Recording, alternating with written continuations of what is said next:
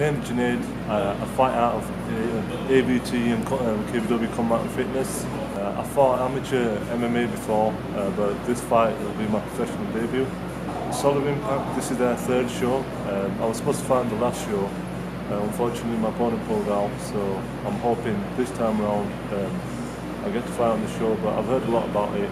He's got some good fights in there, and the last show I went to I was quite pleased with, so I'm looking forward to it. And my opponent, I haven't really watched much of him, but the fight that I saw was against Spencer from Fully Kazan.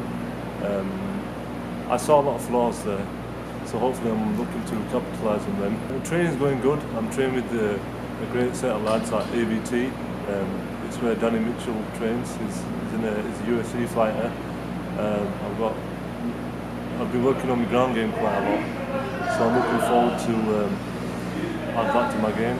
I can't really reveal my game plan because that would be giving too much away. I don't want him to go home and do his homework, so we'll just have to wait and see what happens at the fight.